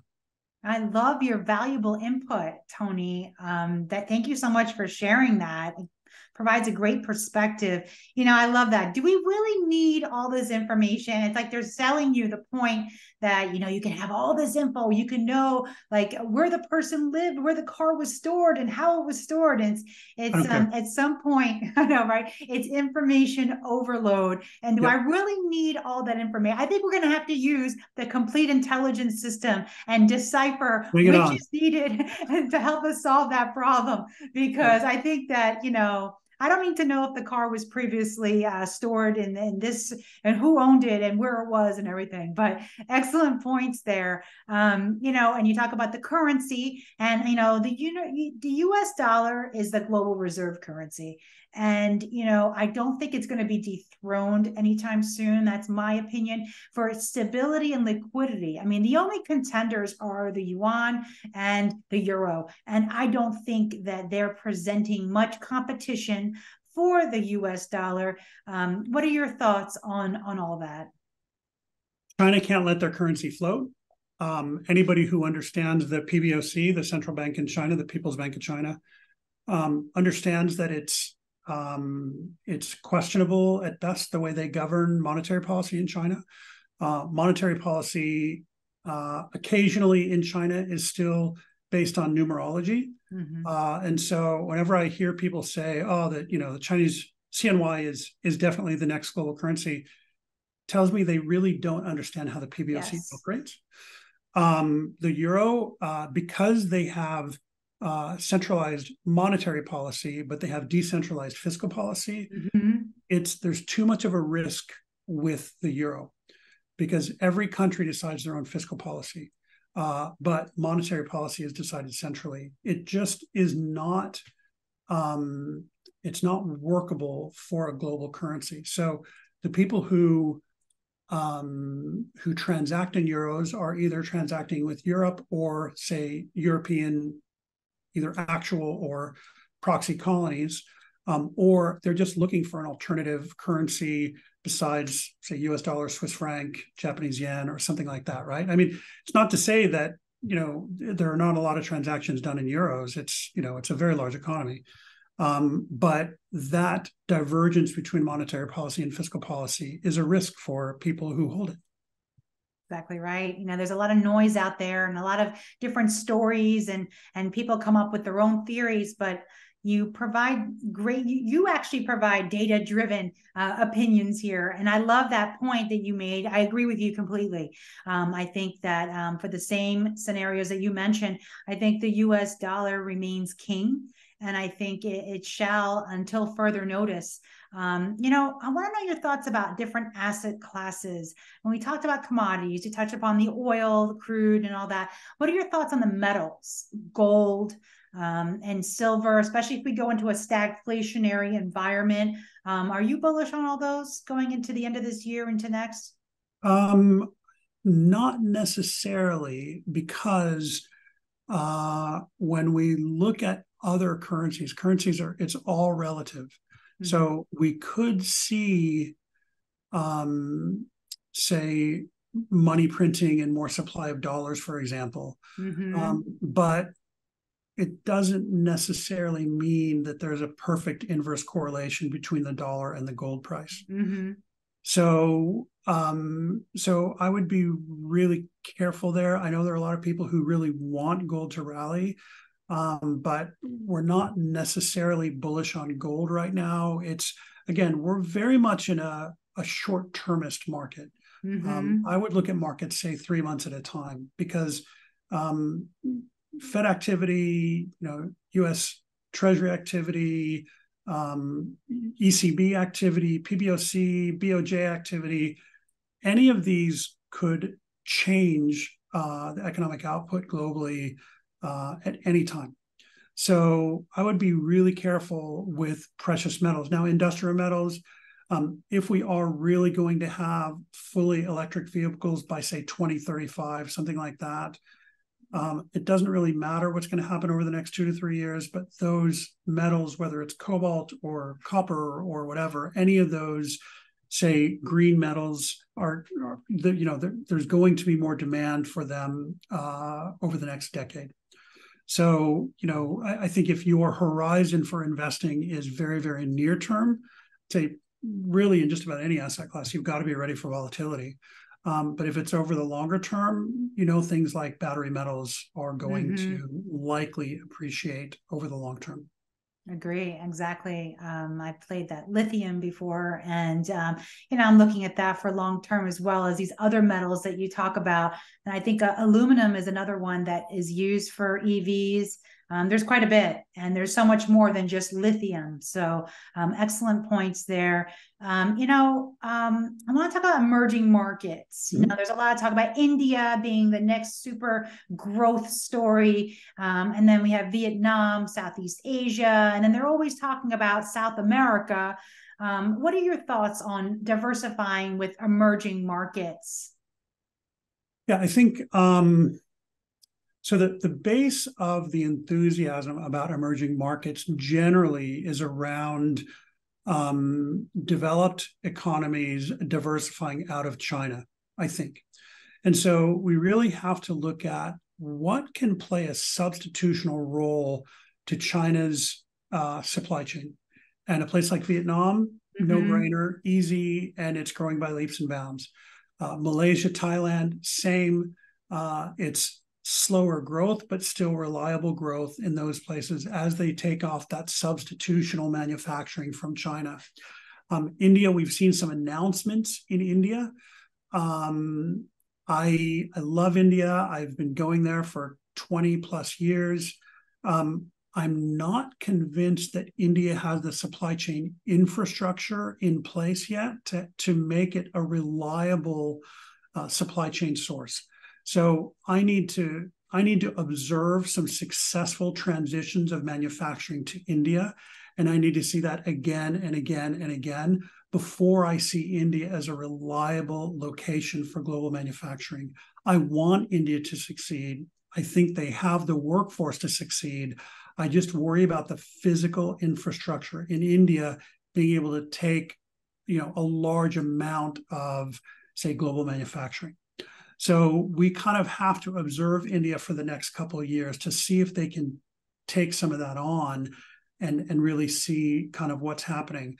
There's places like Indonesia who are very interesting, and most of the people I talk to who are manufacturing in Indonesia are very happy. I think that's one place that isn't talked about much, especially in the US, but I think Indonesia has as much opportunity to take on manufacturing as India.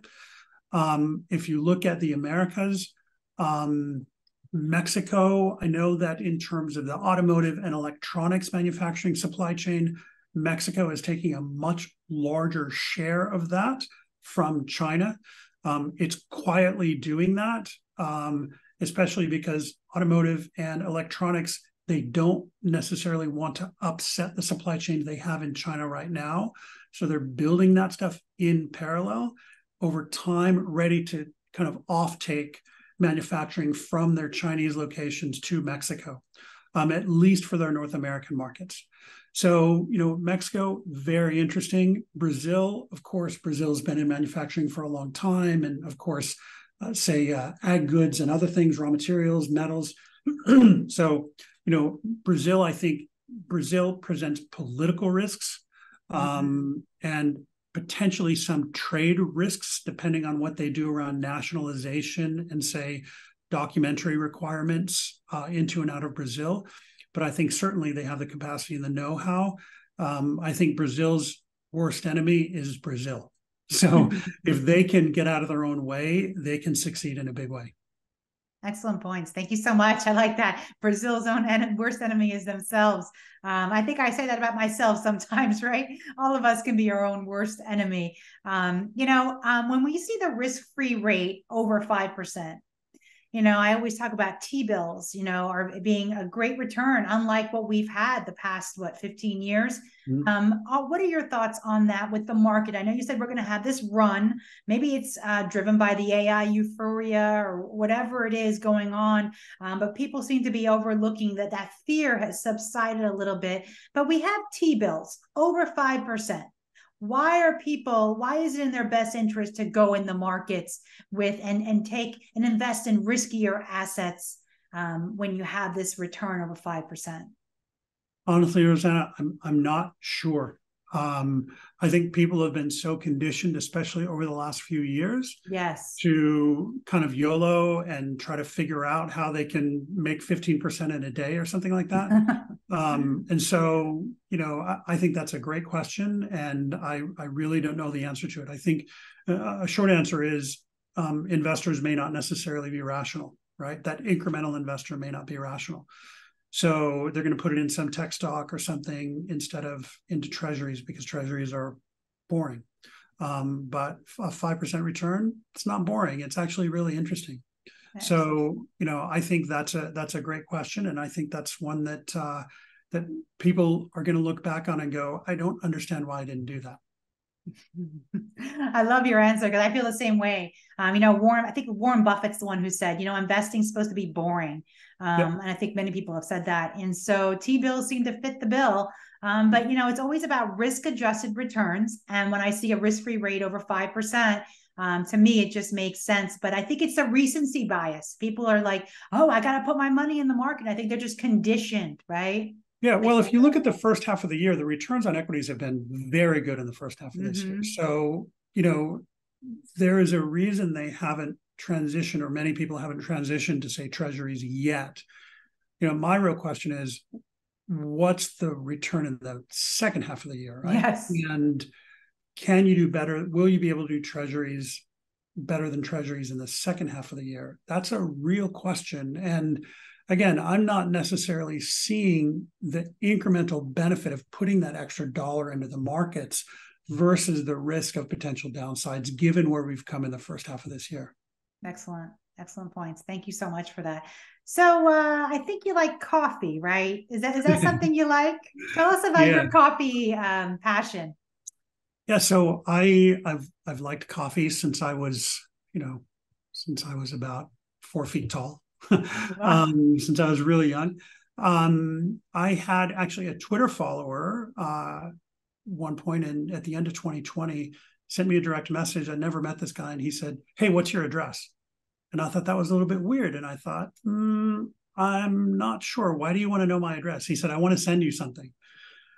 And so I thought, okay, that's weird, and asked him a few questions. Ultimately, I said, "Sure, here's my address." I decided to just take a risk. So he sent me an old 1980s style air popper with some small bags of green coffee. It was a very generous thing for him to do.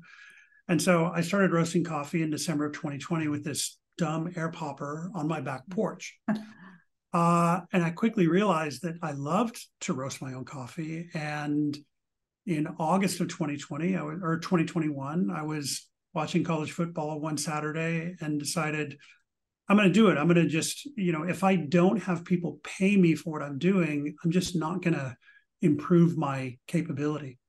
So I built a website over about 2 days and put a note out to my Twitter followers and said, "Hey, I'm launching a coffee brand. If I can get 20 people to subscribe, I'll do it."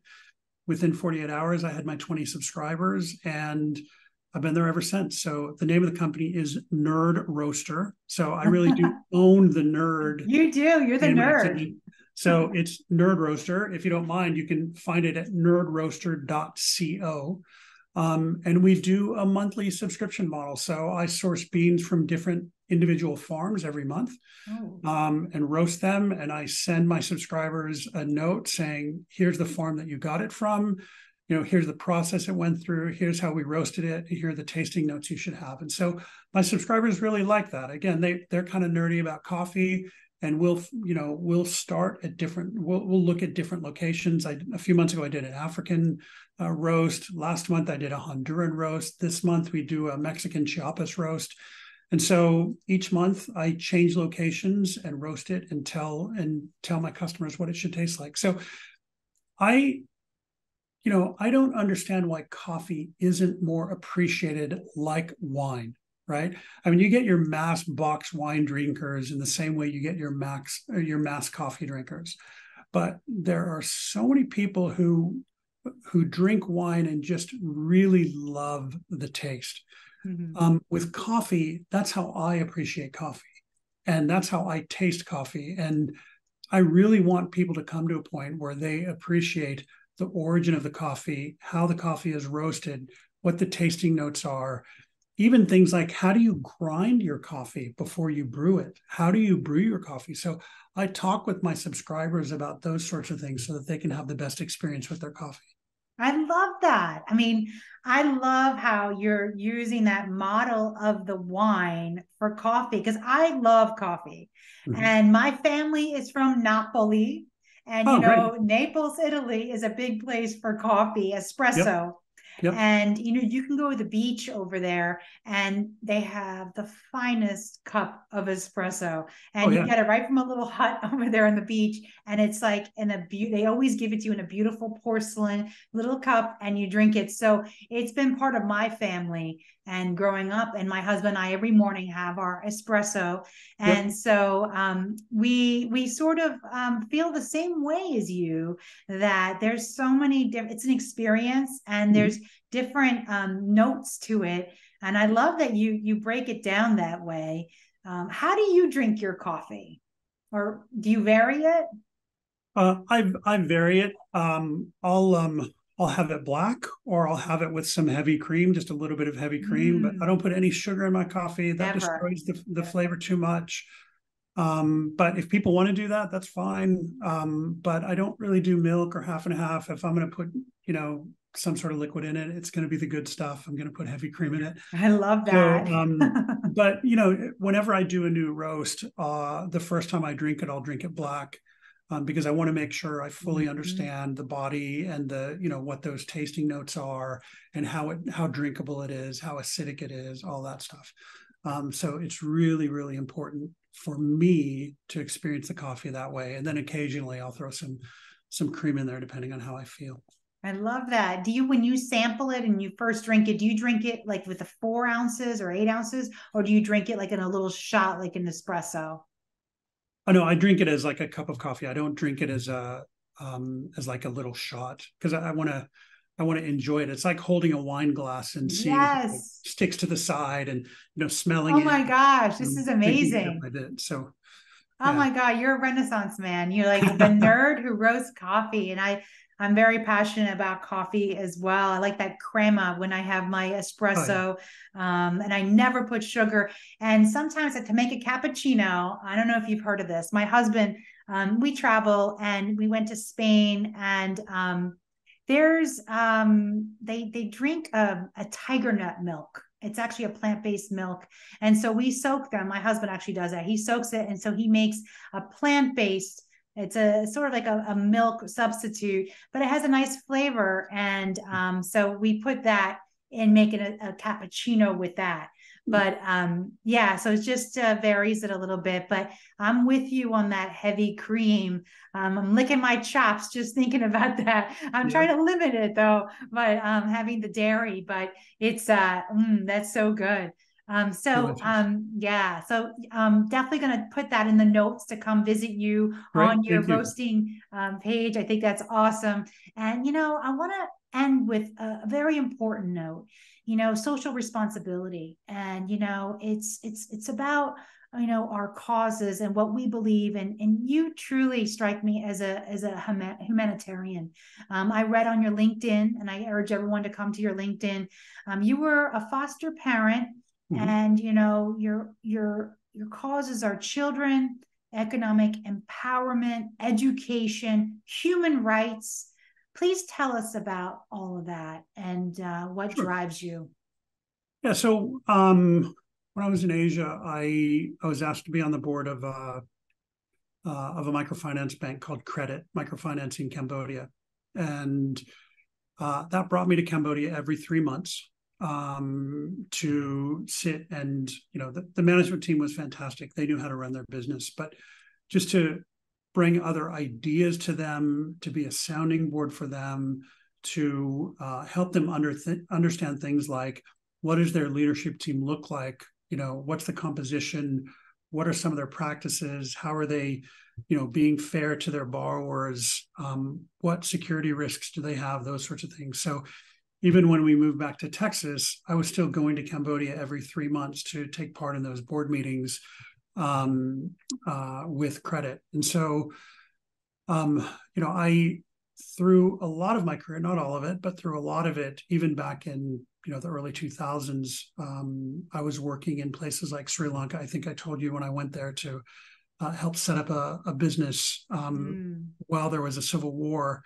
We were there. We weren't making huge money. We were there because it was very, very interesting. And we saw a market that really desperately needed some of the things we were building out. And so, you can find need everywhere. You can find disparity everywhere. I can find it in my town here in Houston. I can find it on the other side of the world.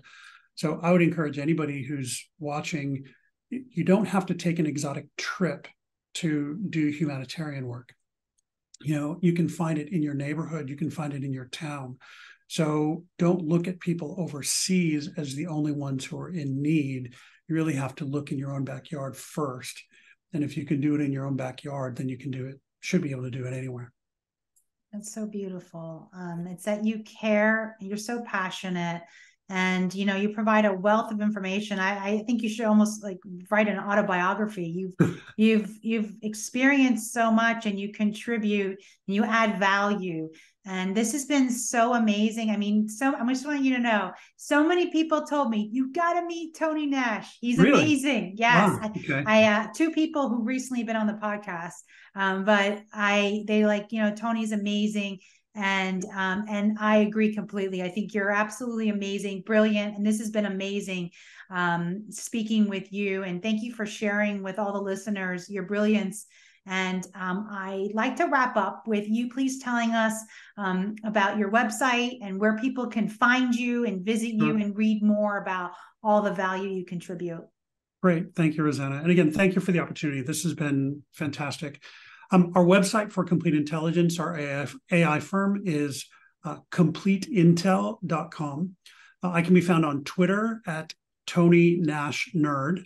And the website for my coffee company, Nerd Roaster, is nerdroaster.co.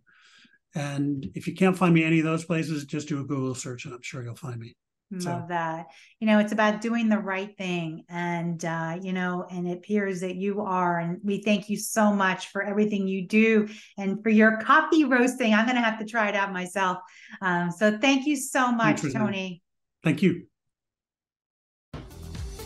Thank you for listening to the Rose Show podcast. Please visit rosannaprestia.com for more episodes. See you soon. All investment, real estate, financial, legal, and tax opinions expressed by Rosanna Prestia or on The Rose Show should not be relied upon as professional advice and are intended to be used for informational purposes only.